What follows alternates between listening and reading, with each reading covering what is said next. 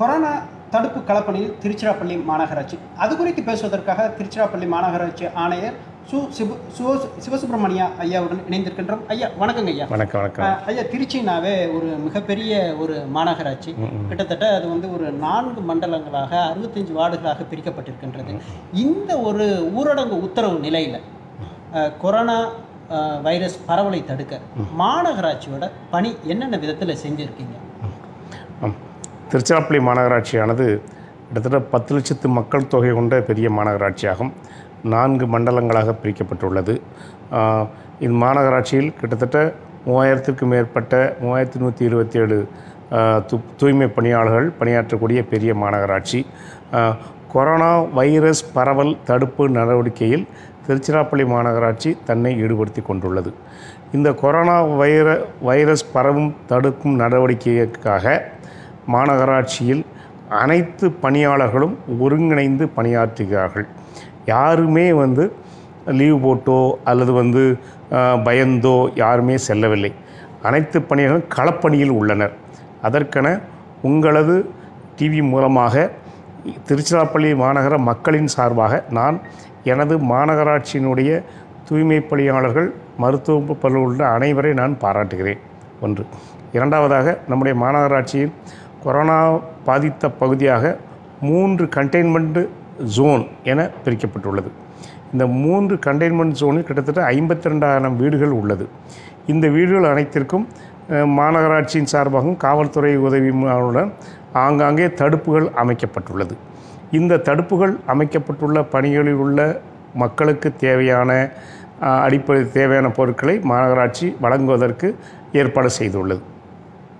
Corona virus பரவல் தடுப்பு நடவடிக்கையில் மாநகராட்சியினுடைய தூய்மை பணியாளர்கள் மக்கள் கூடும் இடங்களான வங்கிகள், ரேஷன் கடை, அம்மா உணவகம் போன்ற கிராசரி அதாவது மளிகை கடை போன்ற இடங்களில் காலையிலும் மாலையிலும் கிருமிநாசினி தெளித்து வருகிறார்கள்.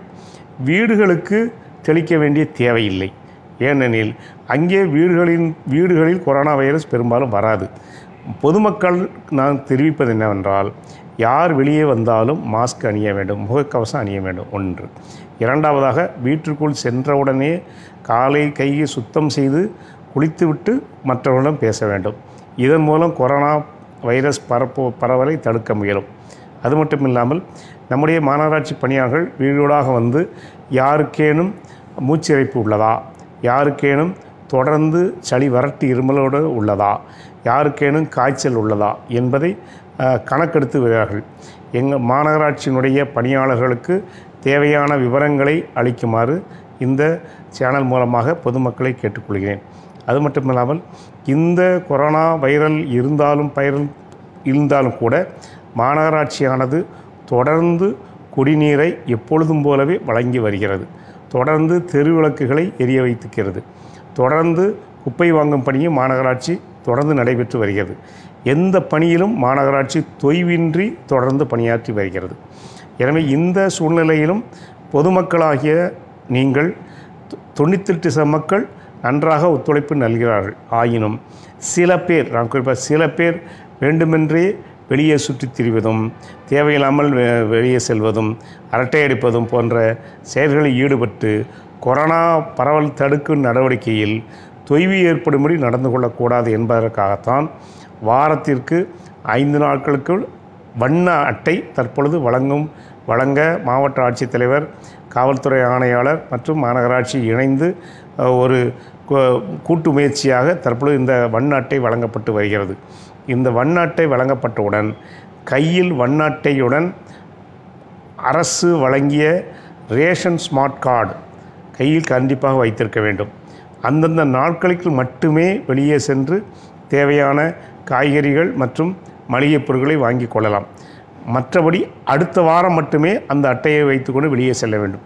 மற்ற நாட்களில் யாரும் தேவையில்லாமல் வெளியே வரக்கூடாது. ஆனால் மெடிக்கல், அதாவது ஃபார்மசி, மெடிக்கல், மருத்துவத்திற்காக மாத்திரை வாங்குவதற்கோ அல்லது டானிக் வாங்குவதற்கோ செல்வதற்கு எந்த தடையும் இல்லை.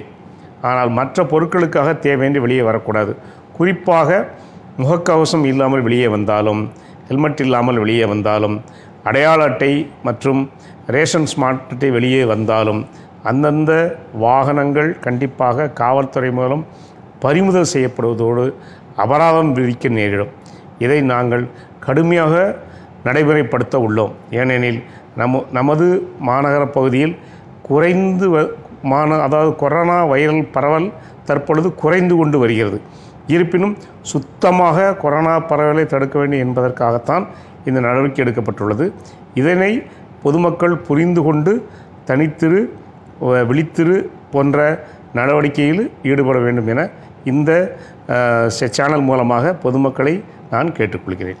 அதாவது திருச்சிராப்பள்ளி மாநகராட்சியில் தற்போது பாதுகாக்கப்பட்ட குடிநீர் விநியோகம், பொது சுகாதாரம், சாலைகள் பராமரிப்பு, மழைநீர் வடிகால், தூய்மை பணி, தெரு விளக்குகள் என்ற அடிப்படை வசதிகள் எல்லாமே சிறப்பாக நடைபெற்று கொண்டிருக்கின்றது. தற்பொழுது 5 வண்ணங்களில் 5 கிழமைகளுக்கு மஞ்சள், இளஞ்சிவப்பு, ஊதா, இளம் மஞ்சள், இளம் பச்சை ஆகிய 5 வண்ணங்களில் உள்ள அட்டைகள் திங்கள், செவ்வாய், புதன், வியாழன், வெள்ளிக்கிழமையில் சென்று அவர்கள் காய்கறி வாங்குவதற்கும் ஏற்பாடு செய்யப்பட்டிருக்கின்றது. அது மட்டும் இல்லாமல் தற்போது இந்த கொரோனா வைரஸ் பற்றி தெரிந்து கொள்வதற்காக இலவச தொலைபேசி எண் ஒன்று இங்கு வைத்திருக்கிறோம். அதோட சாராம்சம் என்னங்க? இல்லை, இலவச தொலைபேசி மக்களுக்கு ஏதேனும் சந்தேகம் ஏற்பட்டாலோ, மாநகராட்சி பணிகள் எங்கள் வீட்டுக்கு குப்பை வண்டி வரல, எங்கள் வீட்டுக்கு இந்த மாதிரி எங்கள் வீட்டு முன்னாடி தெரு விளக்குகள் எரியலை, இந்த மாதிரி ஏதாவது அவர்களுடைய கிரீவன்சஸ் அதாவது குறைகள் தீர்க்குமாக 1800-425-1664 என்ற கட்டணமில்லா தொலைபேசி தொடர்பு கொண்டால் அதற்கு தேவையான நடவடிக்கை எடுக்கப்படும் என இதன் மூலம் தெரிவித்துக் கொள்கிறேன்.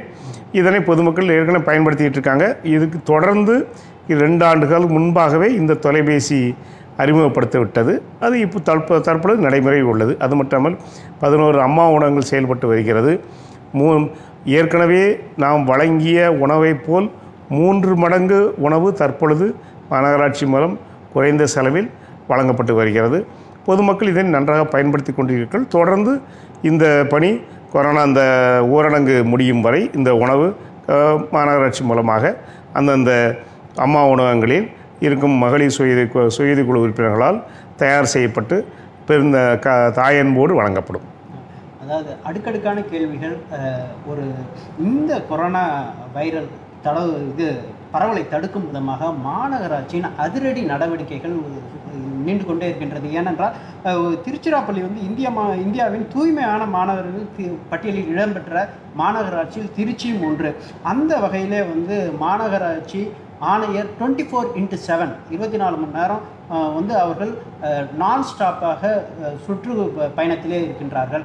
அந்த வகையில் இப்பொழுது அவர்கள் பொதுமக்களுக்கு ஒரு வேண்டுகோள் விடுத்திருக்கின்றார்கள். தனித்திரு, விலகிரு, வீட்டிலே இரு என்ற விஷயங்களை ஊரடங்கு உத்தரவு முடியும் வரை அனைவரும் தவறாது கடைபிடிக்க வேண்டும். மக்களுக்கு அத்தியாவசிய தேவைகளுக்காக 5 வண்ணங்களில் 5 கிழமைக்கு தேவையான வண்ண அட்டைகள் வழங்கப்பட்டிருக்கின்றன. ஒவ்வொருவரும் முகக்கவசம், தலைக்கவசம் வாகனம் ஓட்டும் பொழுது கண்டிப்பாக அவர்கள் அரசு விதித்திருக்கக்கூடிய விதிமுறைகளை பின்பற்ற வேண்டும் என்று அவர்கள் அறிவுறுத்துகின்றார்கள். தற்பொழுது இந்த ஒரு ஊரடங்கு உத்தரவு நிலையிலும் அவர் ஒரு சுறுசுறுப்பாக திருச்சியில் விறுவிறுப்பாக இயங்கிக் கொண்டிருக்கின்றார். தற்பொழுது திருச்சிராப்பள்ளி மாநகராட்சி ஆணையர் சிவசுப்பிரமணியன் ஐயாவிற்கு நன்றி கூறி விடைபெறுகின்றோம். அன்னாருடன் வெற்றி செல்வன்.